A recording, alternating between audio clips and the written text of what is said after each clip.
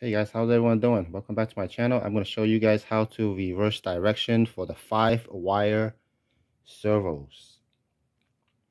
Now I know some controls you can just change the direction. They have that option. This one doesn't, but depending on the situation or scenario, you're going to want to change the direction. So for me, I have a 8-wheeler. And I want to make the back 2 wheels spin. I mean, not spin, turn or steer, but the opposite direction. There isn't a video on YouTube on the 5-wire. There's a few on the 3-wire, but it's pretty much the same. I'm going to show you guys first. This is the model one, and this is the stock one. So just to show you guys, the motor's on the left side, the cable comes out on the right side. Same here. Motors here. Cables come out the right side.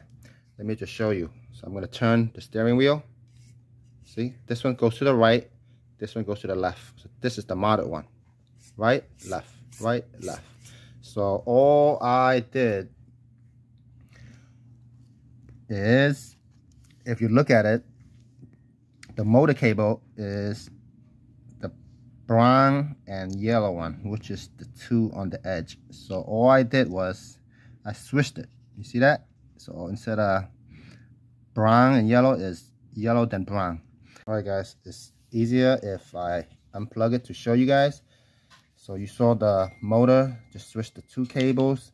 For the potentiometer, you do the same. It's 3 wires.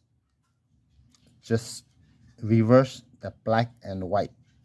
So I'm gonna show you guys right here. See, black and white is reversed. All you have to do is take a blade, lift these little things up and pull the wire out and switch it. That's it guys. Thanks for watching. Please consider subscribing.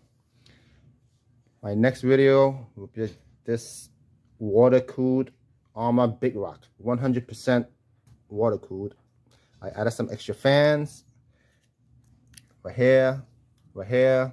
I'm going to be adding more stuff, and I'm in the process of making this rear wheel steering, because just like a truck, it's hard to turn. Anyway guys, happy Friday.